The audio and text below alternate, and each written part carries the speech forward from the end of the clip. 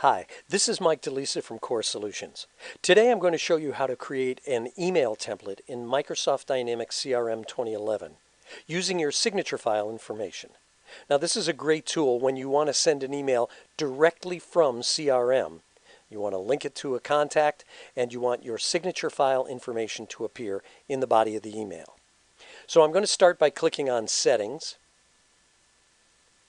and then select Templates and open up the Email Templates window. I'm going to click the New button to create a new email template. I'm going to associate my particular template, this one anyway, with the contact entity. And the reason for that is I want to embed the first name of the contact into the body of the email to personalize it. So now we'll go to the New Email Template window. I'm going to put my cursor in the body of the email, and I'm going to paste my signature information, which I happen to have in the clipboard. Now I'm going to add an empty space to the body of the email so that when I open the template to use it, my cursor won't be butted up against the signature file or I have to hit another hard return. I'll have a little bit of breathing space, in other words.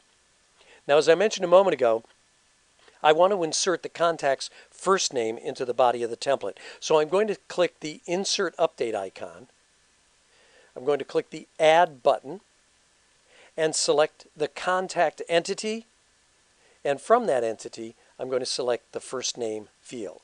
Now some people like to put the full name in, some people like to type the word dear before the first name. I like my business day-to-day emails to be a little more relaxed. So now the contact's first name will appear in any email that I send using this template. Now I'm going to type a comma after the first name. Some people prefer a colon. And now I've got my cursor in a nice relaxed space where I can begin to type. Before I save the template, I need to give it a title. Now this is where it's going to appear in my list of templates. So what I like to do with something like this that I'm going to use regularly is put either a pound sign or an asterisk in front of it so that alphabetically it will jump to the top of the list.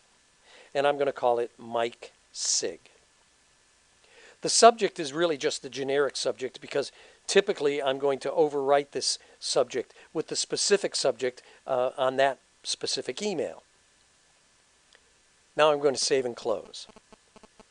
And when we come back to my list of templates, at the very top of the list, you can see that I've done this hash mark trick with a few others, but here's the Mike Sig ready to use.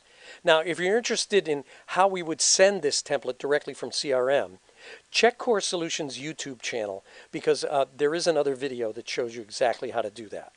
If you'd like to contact me directly with any questions about creating email templates in Microsoft Dynamics CRM 2011, including templates that have embedded images, links, things like that, you can contact me here at 617-630-2002, extension 152.